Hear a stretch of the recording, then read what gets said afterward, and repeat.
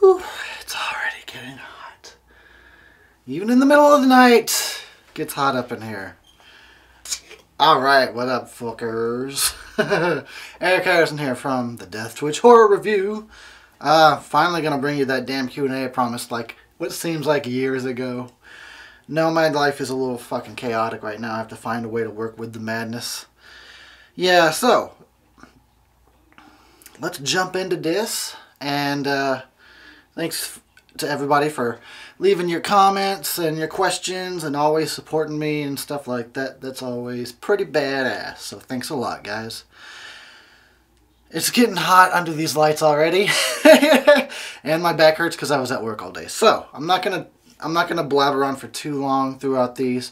We'll try and keep it to 20 minutes or less. We'll see what happens. So we better get started. There's a lot of questions to go on. As you know, here's the disclaimer. I'm going to fuck up all your names. Just know that going in. You know, don't take it personally.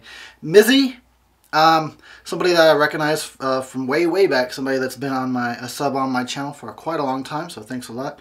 What would you like to see in the new Friday the 13th Part 2? Like the plot, how it's shot, the characters, and Jason. It being, of course, the 13th Friday the 13th in the franchise. I kind of honestly just want them to make it simple and go back to basics. Really, it's not that hard. It seems like it wouldn't be that hard. All the experimental ones in the Friday series are the worst ones in my opinion. The first four are pure slasher classics, and they're simple. It's to the point. It's not overly complicated. They don't take shit to space or Manhattan or Canada or whatever the fuck. Yeah, so bring back Camp Crystal Lake. Teens, they go to party. They get killed in creative ways. That's all I ask for. That's really it. That's all I ask for. But I definitely want to see Crystal Lake back. And you know what would be really fucking awesome is if we could get Camp Nobi Bosco. The camp where the original was filmed at. That would be cherry. Like, that would be so fucking awesome. If they could go back to the original camp. And it still looks like pretty much the same. That would be so fucking sweet. And of course I want to see Jason in it with his hockey mask and shit. Yeah, I heard all the rumors about it being going to be in 3D or found footage. I don't care about any of that. Like I said, stop with the gimmicks and shit. Just give us this simple formula of teens getting slashed. It's really easy. Oh. Hakor Goodness, fuck that up. If your life were a book, what would it be called? My life story is going to be called First World Problems, The Adventures of a Spoiled American Who Complained Too Much. I have a complaining problem. So I've been told. And I kind of want to work on that. I like to try and work on myself, try and better myself. That's something I try and work on. But it really is something I have an issue with, and it comes to me so easily that I'll be like, in the midst of the 15th complaint in a row before I realize, oh, I'm doing it. I'm being that annoying guy. But that would be the title of my book, I guess, until I change this characteristic of myself, and then whatever. It'll be called Eric Harrison, the guy that stood around in his room and talked to his camera all day. Brendan Mazioshi says, would you ever do an Omen franchise review? Fucking hell yeah, of course I will. I don't know when. That's one of those, some movies are franchises I know when I want to get around to it or when I want to do it. And some of them I'm just like, I know I want to do it, but I have no idea when. So The Omen, I'm all about it. I have no idea when I'll get around to that. Also, would like to know if you plan on reviewing Tom Savini's Night of the Living Dead. Pardon me. So what's going on with that is, some of you are probably familiar with the fact that a long time ago, it seems like, at this point on my channel, I did review all the George Romero of the Dead movies. And I said I would get around to all the remakes and shit at some point, and I haven't gotten around to it yet. But it does cross my mind on occasion. So I think sometime this year, don't fucking quote me on that, but I really think that sometime this year I'll probably get around to reviewing all those of the Dead remakes, and including Tom Savini. So yeah, we'll get there. Hakur had another question. Can you please review Grave Encounters 1 and 2? Now, when I read this on here, I've had like a week to do this. I fucking totally meant to look this shit up and find out what Grave Encounters is, because I have no idea, dude. So, I don't know. Forgot to look it up. I have no idea what it is. None at all. I'll get around to checking it out one day. Bobby Shine, my man Bobby Shine, he's got a bunch of questions, so we got to jump through this list. I think you've told us before that you want to make movies someday, but if you had to be a bit more specific, what is your dream and I guess goal in life? Yeah, honestly, what I really, really want is just to be my own boss, to be a new media creator who, you know, which is a YouTuber is the other term for it. Somebody that is doing it on his own and doesn't necessarily have to answer to anybody. But we'll see how that goes. I mean, I feel like it's an achievable goal. It's just a matter of fucking sticking with it and just keep at it all the time. But that's really what I want, and I want that to then. I want to establish that in my life, and then I can go about the business of, oh, hey, these people want to kind of work on a project with me. We can do a short together. These people maybe want me to help them out with their feature. And so I think it'll evolve into the filmmaking business. But honestly, YouTube is where I really want to be for now, at least until, you know, as long as YouTube allows people to create whatever they want. Number 2 from Bobby Shine. Do you think YouTube videos and other forms of online entertainment will in the future be on par with TV and radio? Or do you think it's just trendy and it'll die out in the next 10 or 20 years? How big do you think it'll be past TV? Which is pretty much what I was sort of just talking about. If you're one of my family members, you know all too well that I don't fucking really care about mainstream anything for the most part. I do not watch television. I don't watch like 90% of any whatever movies come out. I watch YouTube almost, no, I could honestly say I watch YouTube exclusively because there's a few reasons.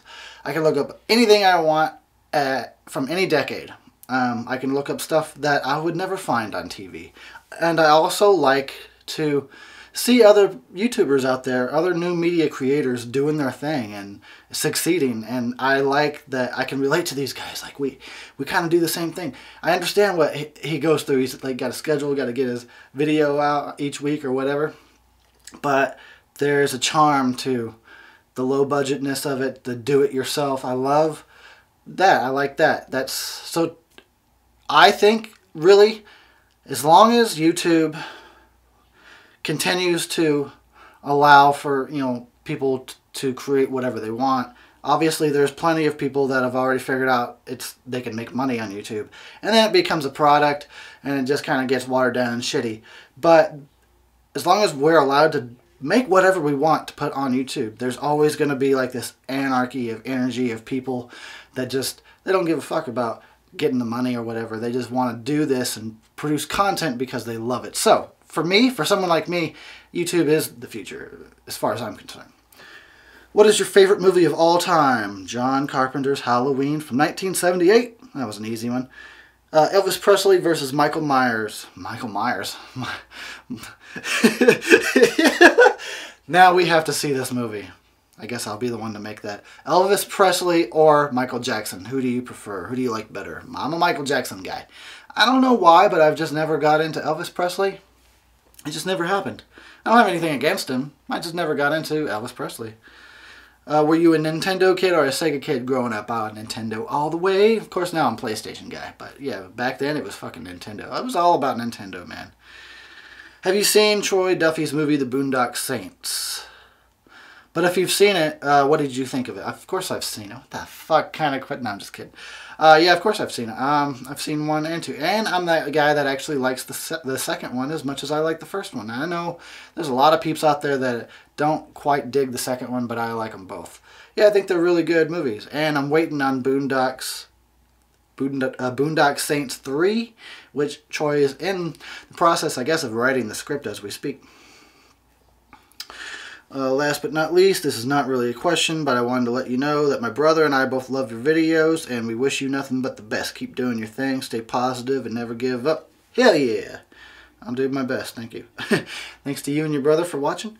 April Shaw asks, when are you going to take on the Saw series? I'd love to see what you have to say about it. When Jigsaw chains me up in a fucking basement with some traps all over my body and says, review this series or else, I still die. Fuck that movie. No, I'm not a big fan of Saws. So I'm trying to put it off as long as possible. This is one of the most asked questions. Everybody fucking wants to know what I have to say about Saw. So yes, I will get around to it eventually. I will cave and be like, alright, fine. Fucking review Saw. But I'm trying to keep that shit back. Push it back. I don't want to do it. I don't want to do it. Christopher Iglian. I'm sorry. Fuck your name up so bad. He's got a few questions. Would you be willing to do a Psycho and Bates Motel, the TV series review? I got Psycho on my list. Psycho, the franchise. As far as Bates Motel, the TV series, no, probably not. Like I said, I don't watch TV.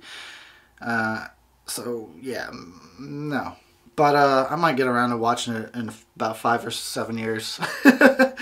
2, are you going to review Halloween 3 when it comes out?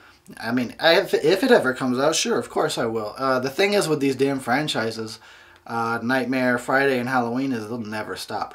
So I will literally be reviewing these franchises for the rest of my life. I'll die eventually, and they'll still be making Halloween part 63 or whatever the fuck. But whenever Halloween 3 finally comes out, sure. But I don't know. I think they've really made a mess of things over there. I'm not sure they understand how to fucking untangle the mess they've made. Number 3, do you have any advice to give someone who is starting out on YouTube? Thanks and good luck. Well, see, the weird thing is I've had a certain experience working on YouTube, but I've seen other people have way better luck. It seems like a lot of people can get on and start making content and find an audience and just build numbers, and they blow past me and they do great. For me, it's just been nothing but a fucking struggle. I don't necessarily understand why. That was one of the reasons why I changed the name. I was like, is this it? Is it because the channel's called fucking Ingenious? It's just been nothing but a struggle to get to even where I'm at right now, and it's not anywhere near I want to be. But advice would be, if your fucking experience is anything like mine, you just do it and do it and do it and do it and do it, and you just keep going, because you have to want it like really bad. Find something you're passionate about, talk about that. That helps. And then don't be so hard on yourself when you're learning in the first few months of how to edit or how to do these things or how to even present. Like, now I'm way more comfortable on camera than I used to be. You can go and look at some of my really old videos, and I'm definitely much more like mellower or stiff. But give yourself a chance to learn over a few months. Like, you'll learn what your channel is about, how to do it, how to present it. So just keep at it. That's all I can tell you, man. Oh, Hawkor Gudnison has yet another question. You're pushing your limit. Besides slashers, what's your favorite type of horror? Psychological stuff I like a lot. I really like stuff that's slow building, slow burning. Maybe more on the psychological side, less gory, you know, less in your face, makes you think about it kind of stuff. Excuse you. But that's kind of like besides slashers, that's the kind of movies I'm into. So psychological. Holy Terror Dynamite. I don't know. I was just like, that's the guy's. That's the person's name. You know, fuck. Sorry, I felt like I was in Batman and Robin for a second there. Holy Terror Dynamite. Maybe that's how it's supposed to be pronounced. All right. You know what? Let me get back on track. You don't usually review music, but I heard you mention Marilyn Manson's The Pale Emperor in a previous video. I totally just spit all over my screen. And I was wondering what your thoughts are of it, and if you listen to it the way that we threw. Yeah, Pale Emperor from Manson is just kick-ass. It's an A+ album. Pretty damn fucking good. And I'm a Manson fan for 18 years or so, and I like every album. I know there's a lot of people out there that are, you know, some fans, they're like, I like these albums, but I don't like those ones. I like everything. But even though I like everything, I still feel like the Pale Emperor, Manson's newest album, is really something that just shines above a lot of stuff that he's put out in probably over a decade. I think it's his best album since Mechanical Animals. I feel like it's very effortless. Like, he's not trying to be Manson, he's just being Manson. Does that make sense? Fucking A, it does. This person had some more questions. Also, do you watch like any horror shows on TV? Such as a bunch of stuff I don't watch, so that's a no. I don't watch television. I have a feeling I will eventually maybe get around to it, but that's why I said earlier, I was like, I'll get around to that in 5 or 7 years. Like, I have no interest in TV, but I might eventually come around. Yeah, I don't know.